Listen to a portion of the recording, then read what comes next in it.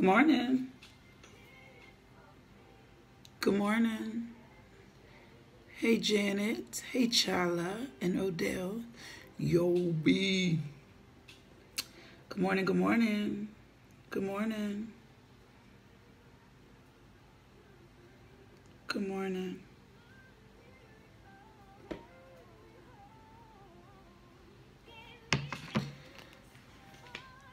Hey, Tam. Hey, Demi.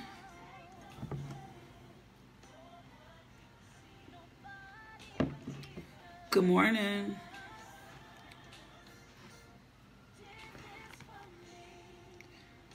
Welcome, welcome. Hi, LaShanta. Hey, Bessie. Good morning. Welcome, welcome, welcome. Hey, KC. Hey, Sharon. Hey, my love. I got your message. Thank you so much. Hey, Sharon Oglesby. I was talking about Sharon Jones. Good morning. Welcome, everyone.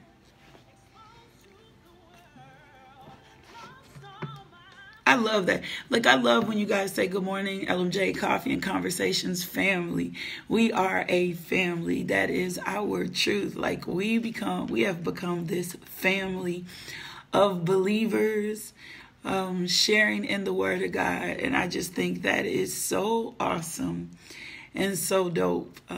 Like, it is. Like, it's just simply amazing. The family of believers that we've come in this group. Hey, Miss Pat. It's just been exciting. It's been exciting to watch this grow. March 6th, I believe, Coffee and Conversations will be 1 year old, or 1 year old, because it's just that 1 year. So we'll be celebrating big for Coffee and Conversation 1 year. 1 year. Isn't that something? 1 year we've been doing this, and some of you have been on here for 1 year. So good morning. Welcome to Coffee and Conversation. Thank you for joining us. I am LaKisha Johnson, your host for today, and I am so blessed by you being here. My t-shirt today says faith, just live by it. It's a bling t-shirt. DPW Serenity. If you're looking for a little bling in your life, that's a good place to get it. And everybody knows how I feel about coffee mugs. My coffee mug, this one says nerds rule. And I am a nerd. Like, that's the most amazing part, that I'm a nerd. I always say I'm a nerd girl. My life is full of books. Aw, Tanisha, that's so dope. You made it live. Whoop, whoop, whoop. Little celebrations. Let me pray for you so that we can get started in the lesson for today. Hey, do not, hi, good morning, good morning, good morning. I don't, like, share the video live. Just click share, drop it in someone's inbox. Add it, do whatever you did, whatever you need to do. Make sure you share the video live right now. Let me pray. Father God, we thank you. We thank you this morning for your word. We thank you for your word that was divinely inspired, that was already written from the foundation of the world, Lord God. We thank you, Father God, that the word of God is infallible, that it's true, that the promises are yes and amen, Lord God. We thank you for this word to encourage us. We thank you for this word to groom us. We thank you for this word to give us wisdom. We thank you for this word to give us peace. We thank you for this word to give us joy. We thank you for this word to teach us long suffering. We thank you for this word to teach us self-control. We thank you for the word that builds us up. We thank you for the word that grooms and prunes us. We thank you for the word sown into us so that it can be multiplied for your kingdom alone. Bless the people today. Let it not fall on deaf ears. Let it be implanted in their hearts, Lord God, so that they can go and multiply for your kingdom alone. Lord God, let the words of my mouth and the meditation of my heart be acceptable in your sight, Lord God. We thank you for the word today. Holy Ghost, go before us. Do a work in us and all around us. Lord God, just visit us. You said you inhabit the praise of your people. And Lord, we just bless you. We need you to inhabit us today. Jesus, do the greater work in us like only you can do. In Jesus' name, amen. Amen. If you're just logging on, oh, thank you, Miss Marceline, for sharing the video. If you're just logging on, we're welcoming you today. We are about to get in the Word today. And I titled this message today, A Green Thumb. And we're actually going to talk about sowing and reaping. I woke up this morning with sowing and reaping on my heart, and I just began to go refresh myself in the scriptures. But I also found some new things today, reminding me what our life is like. Do you know that your life is a harvest? Like, your life is a harvest of whatever you've sown, of whatever's been sown into you. Your life is a harvest. And if you haven't realized yet that your life is a harvest, then I'm hoping today that you understand how important it is sowing and reaping is in your life. I've always said that I didn't have a green thumb. And then I realized that my green thumb didn't just apply to my ability to be able to take care of a plant. My green thumb applied to every area of my life. So if you don't have a green thumb, I'm going to pray today that you develop a green thumb. And the reason why is because your life is a harvest. You have to start recognizing and seeing your life as being a harvest, and seeing the lives of the people connected to you as being a harvest, right? Whatever you sow and you put into the lives of others, whatever you sow and put into your own life, whatever you sow into whatever is around you, your life is representative of a harvest of what you've been sowing. And yesterday we talked about our mouths, right? We talked about what was coming in and out of our mouths. And so we have to remember that we're reaping a harvest of the things that we sow. Can I tell you something? If you want to reap a spiritual harvest, then what do you have to do? You have to sow a spiritual seed. You cannot reap a spiritual harvest and you are not sowing spiritual seeds. You can't expect God to move in some areas of your life and you're not sowing into those areas of your life spiritually, right? Harvest, sowing and reaping is natural as well as it is spiritual. And so you've got to begin to recognize your life as a harvest, as a big field. And I'm going to tell you something. If you took a minute right now and begin to look at the evidence of your life, then you will see that your life is a harvest of the seeds that you've been sowing. When people come tell me I don't have a lot of good friends, that's because you haven't been sowing good friendships. Your life is reflective. When I wanted good friends, I started sowing good friendships. I started being more attentive to the people around me. I started changing my behavior and how I treated those around me because I wanted good friends. And because I wanted good friends, I started sowing into good friendship. When I wanted to reap good credit, right? I started being more mindful of my money and how I treated my credit. Like you have to understand that your life is a harvest, and it is manifesting what you've been sowing into it. Sowing and reaping is one of the most simplest, but most ignored concepts in life. It's the most simplest, but most ignored concept in life. For some reason, we hear it, we read it, we talk about it, we make it relevant, but we don't make it relevant to other areas of our life. We only make it relevant to some areas of our life. We only make sowing and reaping relevant on some areas of our life. And so I have discovered we reap in the areas that we value the most. So if you don't value something, you don't sow and put the time and energy into it because you don't see the value behind it. I remember some times that I tried to take care of some plants, right? But because I didn't understand the value to the plant of my house, how plants help the oxygen in your house, how greenery is good for you, I didn't take care of these plants. I was haphazardly dealing with these plants because I didn't understand the value value of the plants, if we don't understand the value of the words that come out of our mouth, the value of what we put into each other's lives, if we don't understand the value of people as a whole, then we don't properly sow into the people or the things connected to us. When I was growing up, my mother used to say something to me. She used to say, LaKisha, do not burn bridges, because you may have to cross back over them. When I was young and I was foolish and I was immature, I haphazardly handled the things and the people around me. And because I didn't understand that I may have to cross back over those bridges, I was not careful with the people that I was dealing with. Because I didn't understand that what I was sowing into those relationships may in fact impact another relationship. I was haphazardly in dealing with those relationships. So Galatians 6:7 says, do not be deceived. God is not mocked, for whatever one sows, he shall also reap.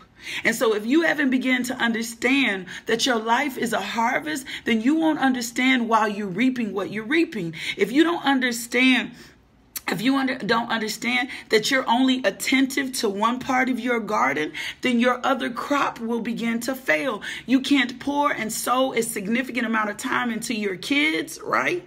And you reap this great relationship with your kids, but you're neglectful of your marriage. See, your life is representation of your harvest. So if there is a dry or barren place in your life, it is because you have been sowing to that area, either neglecting it. If your career is suffering, you're probably neglecting it. If your business is suffering, you're probably neglecting it somewhere. If your finances are suffering, you're probably neglecting it somewhere. For 2 Corinthians 9:6-8 says, the point is this: whoever sows sparingly will also reap sparingly. Whoever sows bountifully will also reap bountifully. Each one must decide as he has decided in his heart, not reluctantly or under compulsion. For God loves a cheerful giver, and God is able to make all grace abound to you, so that you have sufficiency in everything and every good work. There is something significant in that scripture.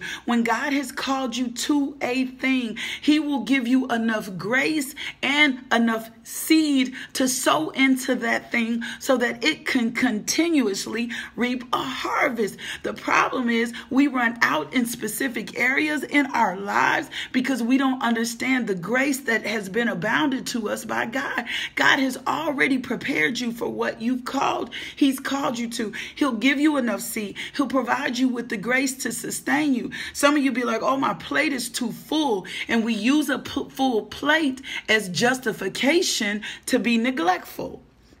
We use a full plate as justification to be neglectful. A full plate is never justification to be neglectful. You need to pray and get in position and ask God for the wisdom so that you can be fruitful and multiply in every area of your life. For whatever you sow into is what you are going to reap. If you sow tears, you're going to reap joy. That's scriptural. That's Psalms 126:5. Those who sow with tears will reap songs of joy. If you sow righteousness, you're going to reap a reward. A wicked person earns deceptive wages, but the one who sows righteousness reaps a sure reward. If you sow injustice, you're going to reap calamity. Whatever sows injustice reaps calamity, and the rod they wield in fear will be broken. That's Proverbs 22:8. If you sow to the flesh, you're going to reap of the flesh. If you sow to the spirit, you're going to reap of the spirit. If you're looking for a spiritual harvest, you got to sow a spiritual seed.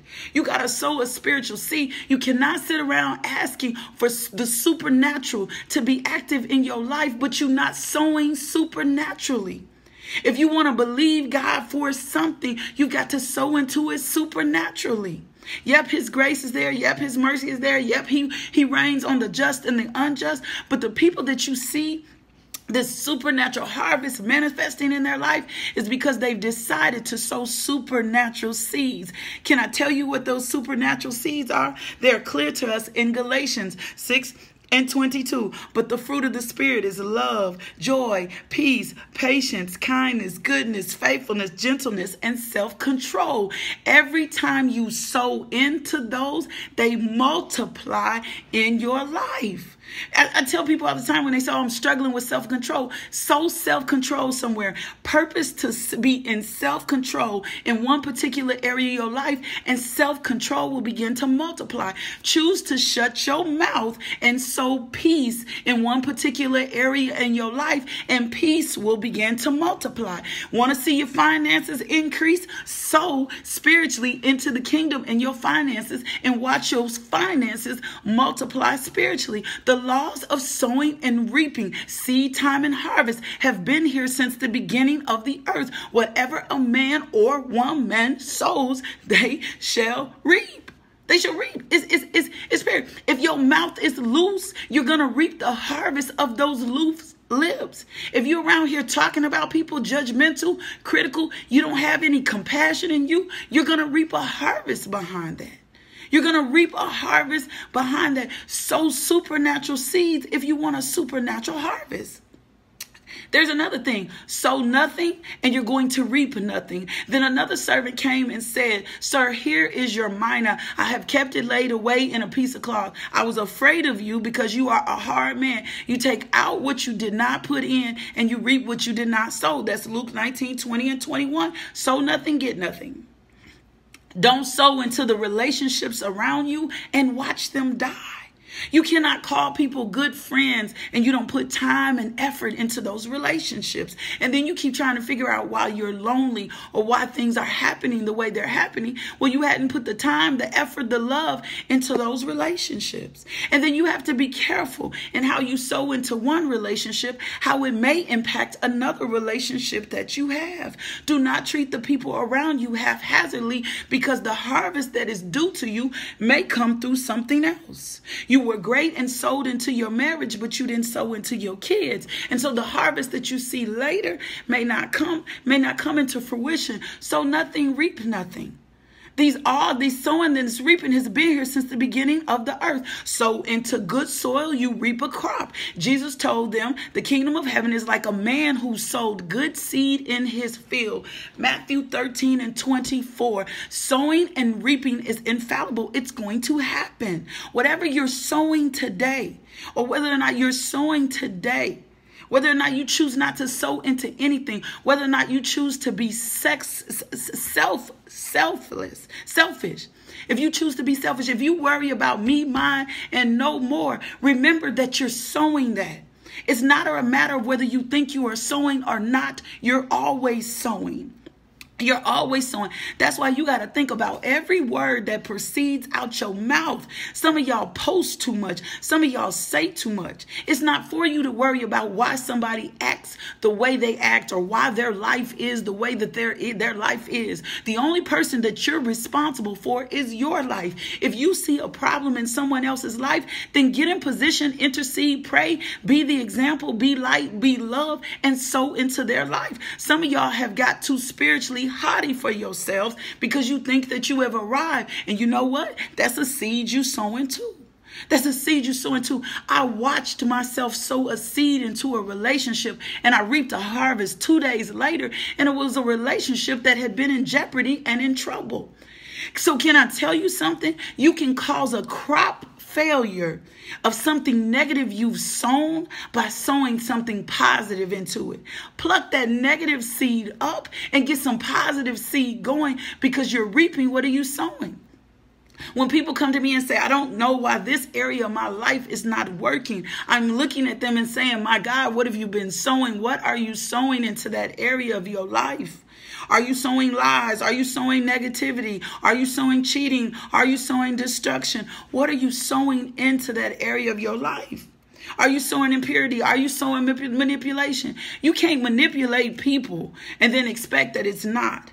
And manipulation is like throwing pity parties. When people throw pity parties, that's manipulation. You can't justify wrong behaviors because somebody else is sowing that, then you're sowing that as well. Luke 6 and 38 says, given it will be given to you, good measure, pressed down, running over, will it be put into your lap. For with the measure you give is the same measure is given back to you. So if there is an area in your life that you're experiencing crop failure, You need to figure out what you're sowing into that area of your life so that you can come back and reap a harvest. We all have green thumbs. It just is the ability of whether or not we make a decision to slow down. I want to tell you something. Growing up, my mother had a really green thumb. She had a really good green thumb. She could make a plant grow. And as I was reflecting on her ability to make a plant grow, God showed me this morning the parallel to so many areas of her life, where my mother was attentive in her finances, in her credit, in her career. She sowed seeds in those areas. She sowed seeds in every area that she was attentive, that she did not rush, that she paid attention to, that she put the detail in. She began to reap a harvest in those areas in your life. You cannot expect a harvest in something that you have not sowed for. You cannot expect a harvest in something you have not sowed for. Sow for it and watch it multiply. Watch it multiply. You cannot expect a spiritual harvest. You don't spend enough time in your word. You don't spend enough time with God. You cannot expect a spiritual harvest in your relationship with God, and you're not sowing into it, or you're sowing into it haphazardly, or you're not operating in the fullness of it. It's only going to give to you what you put into it. So if it's not reaping a harvest, it's because you haven't sowed much into it. You haven't put enough effort. You know why I go ham on social media? I'm posting, I'm dropping, because I'm sowing into what God told me to do. I'm spending the time, the effort, and energy. Any area in my life is a lack. I'm looking at it to sow into it. What do I need to sow? I saw my giving statements from last year of what I gave. So I'm expecting 100-fold return off what I gave last year. I looked at what I sowed into the kingdom. I'm expecting a harvest off that baby. I'm expecting a harvest off what I sowed. I'm looking at the time that I've sowed into people. I'm expecting a harvest. I'm looking at the time I sowed into relationships. I'm expecting a harvest. And I'm looking at the areas in my life that aren't showing to be fruitful. And I'm expecting a harvest there too. I'm expecting a harvest there too. But I tell you what I'm going to do in the areas in which I haven't sowed appropriately. I'm getting ready to pull up them negative weeds. I'm getting ready to pull up them negative crops. And then I'm getting ready to go replant again. I'm getting ready to go replant. I'm going to repent. I'm going to apologize to some people. I'm going to apologize to some areas. I'm going to repent and apologize to God for not being faithful with some things that he's given me. I'm going to pull up that negative harvest, and I'm going to watch God be fruitful and multiply, even in an area or place where my land was barren. Man, if my kids wouldn't sleep, I'd get up and shout. I'd get up and shout. But seed time and harvest. Seed time and harvest. It's going to happen. It's been here since the beginning of the world. But you can change that. You have the ability to change your harvest. That's the thing that I love about God. 2 Corinthians 9, 10, and 11. I'm leaving you with this. He who supplies seed to the sower and bread for food will supply and multiply your seed for sowing and increase the harvest of your righteousness. You will be enriched in every way to be generous in every way, which through us will produce thanksgiving to God. If you don't think you have enough seed, sow and watch him multiply. So and watch him multiply in everything. If you want to see love explode in your life, sow love into someone. If you want to see you grow in a relationship with Christ, sow into the relationship. Spend time getting your devotional. You're reaping the harvest of whatever you sow. So can you have a green thumb? Yep, everybody can. You can have a green thumb in every area of your life, but you got to look at the barren or the dry places. Your life is your harvest, and see where you're not flourishing, so that you can reap a harvest accordingly. Well, that's it for today. I think that's plenty for you to chew on, for you to digest on. For you to chew and digest on. Ask the Lord today, Lord, where or some of you already know. You just been so resistant in doing what God has told you to do. You won't pluck those weeds up. You won't till up those lands, and that's a choice. Some of you need to ask today, Lord, show me why this area in my life is barren, it's dry, it's not wet up, it's not walking into the fullness of what it's supposed to do. He'll show you. He'll give you the tactics and tell you what to do. He'll show you where you've been planting negative seed. You got to stop resisting the Holy Spirit. Because for such a time as this, what you do today It's reaping your future. It's what's going to be determined what's happening in your future. You reap more than you sow a lot of times. So you got to ask yourself today, why is this dry? And if this is dry, what have I been sowing into it? And let me do a better thing. Well, that's it. I love you guys. Hey, I'm telling you, this was enough today. This is enough for you to chew on so you can check what your harvest, check your harvest, check your harvest. Check your harvest, check why you're not. Watch what you're sowing into the things around you. Watch what you're sowing. Make sure tomorrow, you make sure, tune in to my guest, the Dawsons. That's the Stay page. This is going to be a great broadcast. If you don't know who they are, go to Instagram and follow them at the Stay page. Go to Facebook. They're my guests tomorrow.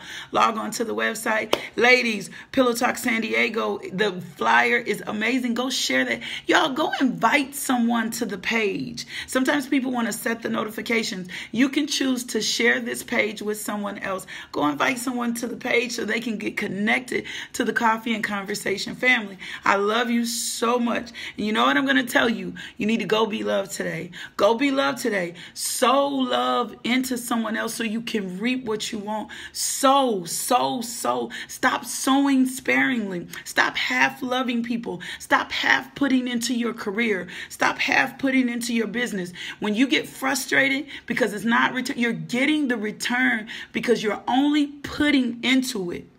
You're getting the return because of what you're putting into it. Your relationships are reaping what they are because that's what you're putting in the relationship. So stop haphazardly handling and ask the Lord to show you how to sow spiritually, how to sow into what you need to. I'll see you back here in the morning at 8 a.m. Love, peace, and blessings.